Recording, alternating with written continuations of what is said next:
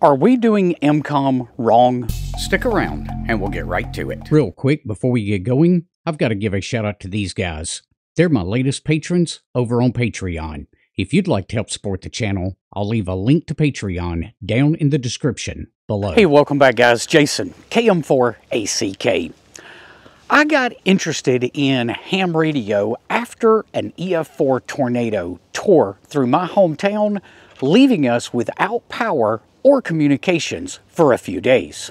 Now, when I first got into radio, I was super eager to learn. I wanted to learn everything. I wanted to learn single sideband voice. I wanted to learn FL Digi. I wanted to learn WinLink.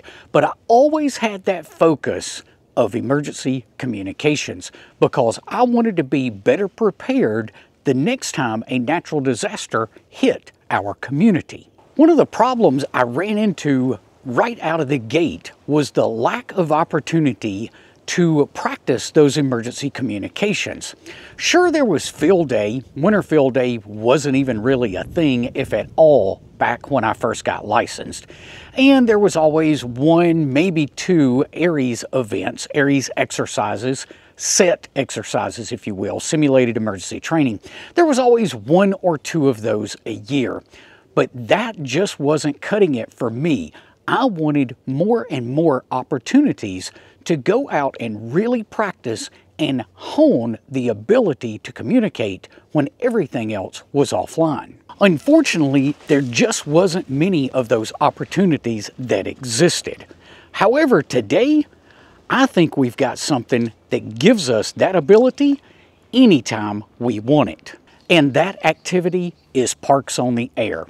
Parks on the Air, in my opinion, is one of the best things that you can do if you want to get better at emergency communications.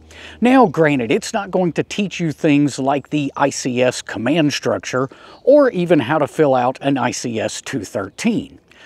But it does teach us a lot of other things that we can use if we're faced with a natural disaster that takes out normal means of communications.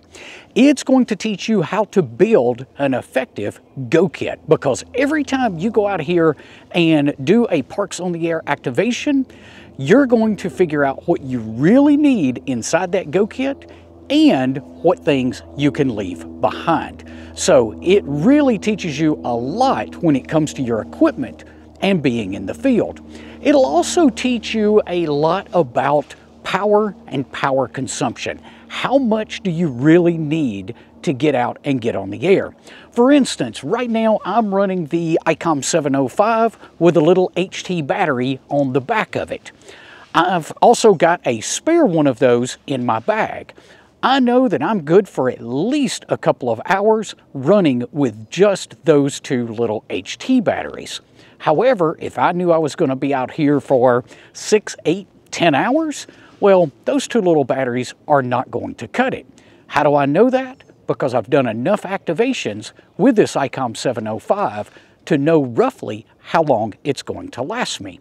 Parks on the Air can teach you a lot of other things as well. For instance, as you learn to go out and activate a park and work through that pileup, well, now you've learned how to manage having a lot of operators coming at you at one time. So if you can work through that pileup with Parks on the Air, going back and working the 2-meter voice repeater during your weekly net or during an actual event, well, that's going to be pretty dadgum easy for you, because I've never seen that many people come at us during a net as I have coming at me on HF during a Parks on the Air activation. It'll also teach you a lot about antennas. It's going to teach you which ones are easy to pack up and take with you. It's going to teach you which ones are the easiest to deploy when you're in the field. My personal favorite is an InFed half-wave. I like it because it's multi-banded. I've got 10, 20, 10, 15, 20, and 40 meters all on that one antenna, and I don't even need a tuner to use it. So that's one less piece of equipment that I've got to carry with me. That's one less piece of equipment that's got the potential to fail while I'm in the field. You'll also learn how different antennas are going to perform if you take a look at your map after a Parks on the Air activation. You'll be able to get an idea of where's the most contacts that you're making with a particular antenna. If you're running a in-fed half wave and you're only running that thing about 5 or 6 feet off the ground, well, you're probably going to see that most of those contacts are pretty close to you, 3, maybe 500 miles out when we're working with 40 meters because we're running an NVIS antenna. However, contrast that with something like the ATOS antenna that's on the back of my truck. That being a vertical antenna, the takeoff angle is going to be different and your contacts are going to be a little bit further away. Now, something else I would recommend if you really want to practice with emergency communications, one of the things I highly recommend is learning to do WinLink. Every time you go out to do a Parks on the Air activation, whether you're going to do that with voice or maybe FT8, go ahead and set up and do at least one WinLink connection. Maybe you just post a position report. Maybe you just check your messages, or maybe you send a message. Whatever you decide to do, go ahead and make at least one WinLink contact. That's going to show you or teach you as time goes forward which gateways you can reliably get into with which type of antennas.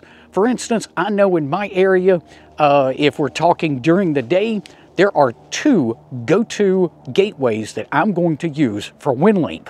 One of them is right across the Tennessee-Kentucky line in Kentucky, and it is an easy gateway for me to get into on 40 meters. The other one is in Arkansas, and that's another easy one for me to get into. And both of those I can get into during the day with just 5 watts on a radio like the 705.